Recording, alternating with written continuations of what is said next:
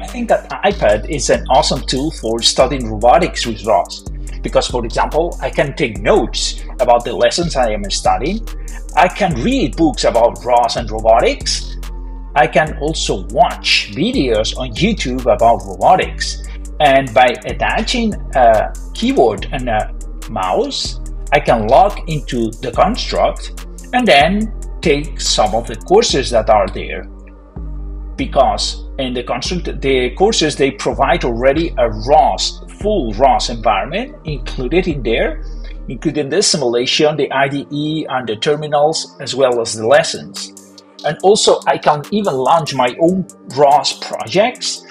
So I can use the iPad to define the code, execute on the simulation, use the terminals, and even if I want, I can connect to the real robots that are provided by the construct. They are remote robots, and then I can use my iPad to test my code on those remote robots, watching on the cameras what the robot is doing after executing my programs. So I consider the iPad like the best learning tools specifically for robotics. I love it, and I hope that I will be using it for many, many years.